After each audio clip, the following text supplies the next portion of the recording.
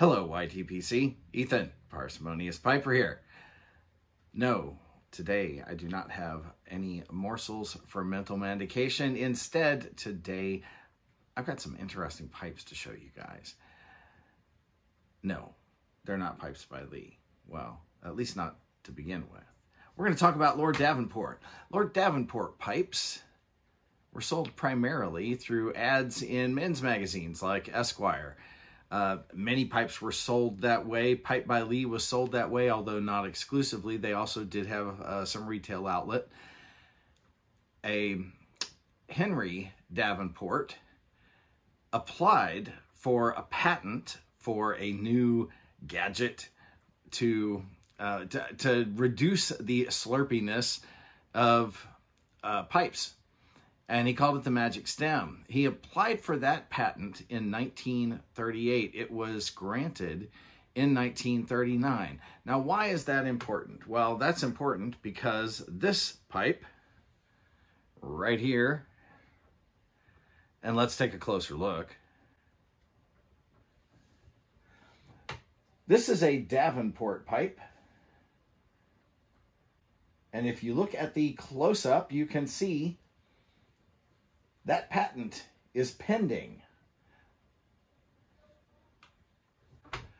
Now that patent was granted in 1939, so this pipe has to be no newer than 1939. I think that's kind of neat. Now, Henry Davenport later, just a couple years later, applied for another patent, and this one was granted in 1941. Why is that important? Well, let's keep marching on through time. This square panel billiard right here has that second patent on it, but let's take a closer look. Nice, pretty little square panel billiard, saddle stem. If you look at the stamping on that, that has both patents. It is likely, since neither of those is patent pending, it is likely that this is a 1942, 1943 pipe, shortly after that second patent on the right was granted. Now, let's take a look at what this patent actually is. If you look at the overhead shot of the bowl, you can just barely see a little tip of metal there. Well, if I push the stem in, that little bit of metal pokes into the bowl. That is supposed to loosen up any dottle that's clogging your airway and help to free up the draw on the pipe. And here you can see, with the stem completely disassembled, what that mechanism that he got his patent for looks like. That spring just keeps the stem poking back out, so you can push that magic stem into the bowl to get it nice and clean. Let us take a look at this lovely saddle stem billiard. Another Lord Davenport. I didn't zoom in quite as close so that you could see the stamping on this. This has the later of the two patents, and as you will see in the next picture, it has 7-point stars. Now you're asking yourself, but I thought only Pipe by Lee had 7-point stars. Look at those beauties up close. Well, I might have thought so too.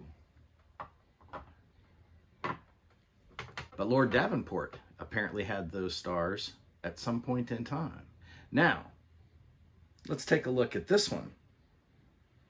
Here we have a saddle-stemmed apple, tomato shape, with 2 7-point stars.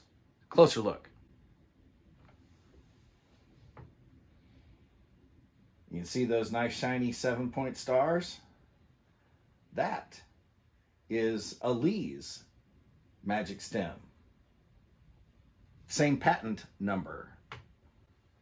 Now the plot thickens. We have Lord Davenport pipes with 7-point stars. We have Lee's with 7-point stars, and yet the two companies were never registered at the same address. They apparently did some collaboration together.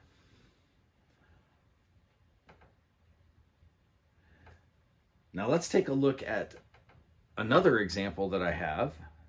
This is a nice Rhodesian. It's a Lee.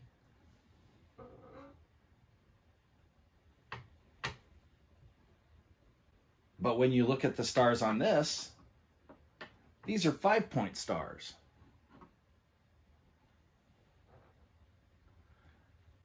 Now let's take a look at this little Rhodesian. 5-point metal inlaid stars.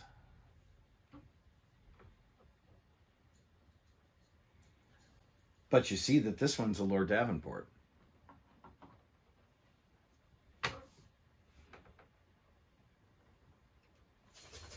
Apparently, Lee and Lord Davenport shared this technology together over the span of at least a few years. The importance of this to my Lee collection, and the reason I went ahead and got these, I have 3 each of the Lord Davenports with the stars, and 3 of the Lees with the stars and the magic stem. So they're all 6 magic stems with stars. I went ahead, I've collected 6 of those just because my previous thinking had been that Lee, based on what I've read around, was that Lee transitioned to the 5-point metal stars sometime in the mid-50s. It looks like that transition happened earlier, however, because the transition happened while Lee and Lord Davenport were still in cahoots in some way. And Lord Davenport seems to have disappeared around 1953. So those 5-point stars must have been introduced no later than 1953. And that pushes all of my 7-point pipes older than I thought. Not necessarily as late as mid-1950s, but the early 1950s at the latest. Well, this is the kind of thing that you find when you start digging into an obscure brand, collaboration between 2 old pipe makers, one of which disappeared sooner than the other, both of which are kind of lost in the shadows of pipe history here. Fascinating stuff to me. At least I find these all very interesting. And Pipedia only lists 4 shapes as being known Lord Davenport shapes, and square panel billiard was not one of them. So I've got a pipe shape that Pipedia wasn't aware of. I probably ought to drop them a note. Well, I hope you found this little foray into the history before Pipe by Lee, going back at least into the late 30s with Lord Davenport.